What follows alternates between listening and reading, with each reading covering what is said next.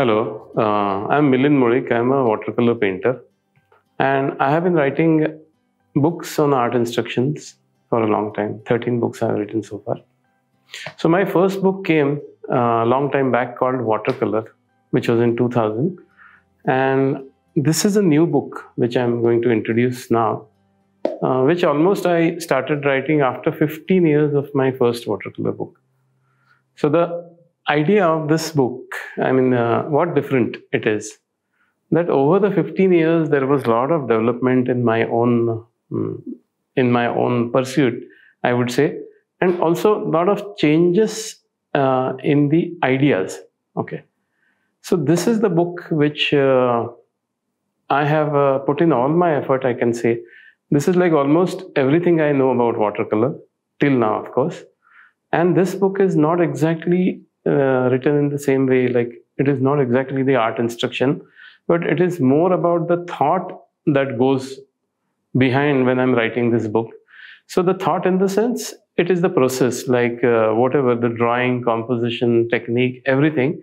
But not just that, there are a lot of ideas and visions when I want to convey through my painting.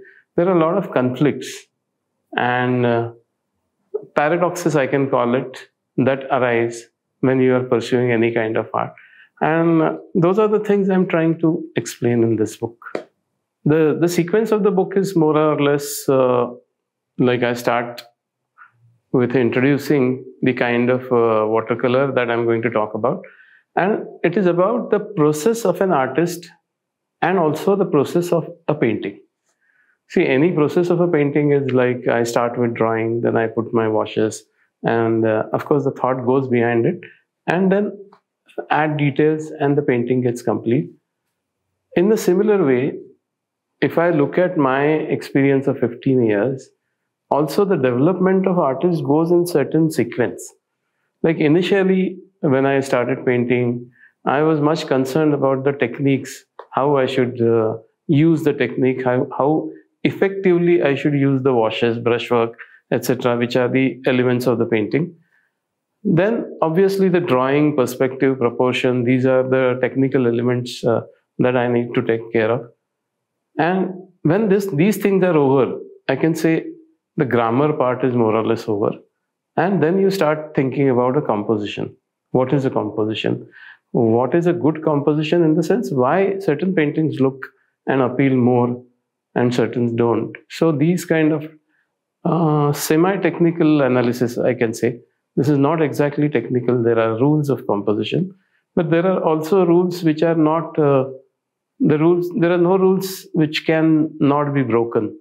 So you are experimenting with new ideas of composition. You are breaking the standard composition rule, and you are learning and expressing more and more through composition, color schemes. And then the question comes, why am I painting? What is my vision?